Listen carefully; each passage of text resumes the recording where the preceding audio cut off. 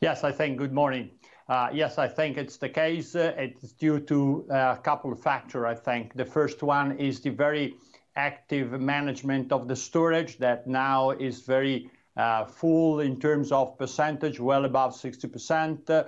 And that is, of course, providing good confidence on the availability of the gas on one side. And on the other side, I mean, the development of the LNG capacity to receive further LNG has been developed on schedule in Italy and in the rest of Europe. And this is providing, of course, the flexibility that is required to manage actively, I mean, the possible further reduction of Russian gas flows. Tell me a little bit about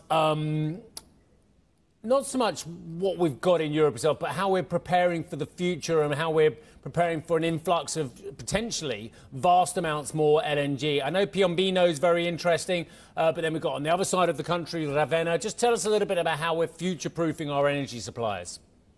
I think we are developing, I mean, we are moving forward in the direction that was set a year and a half ago, expanding the LNG capacity. You mentioned Piombino and Ravenna, that are the two facilities that will be fully operating since beginning next year and is working the same way in the rest of Europe.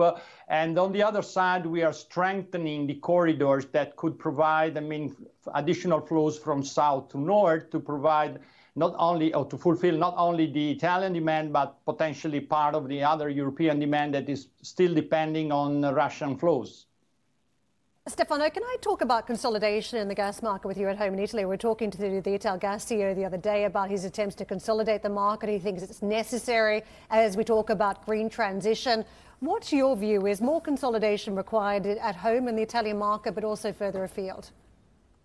I think we have two different situations with respect to gas distribution and gas transportation. In gas transportation, we control practically the entire network in the country. We have developed strongly the LNG capacity. We recently announced the exercise of the option to raise the stake in the other LNG facility nearby Rovigo up to 30%. I think on the LNG, that is the most significant part. This consolidation is going on.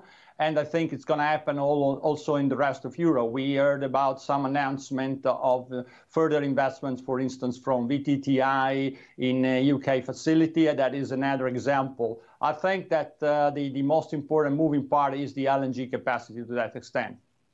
Perhaps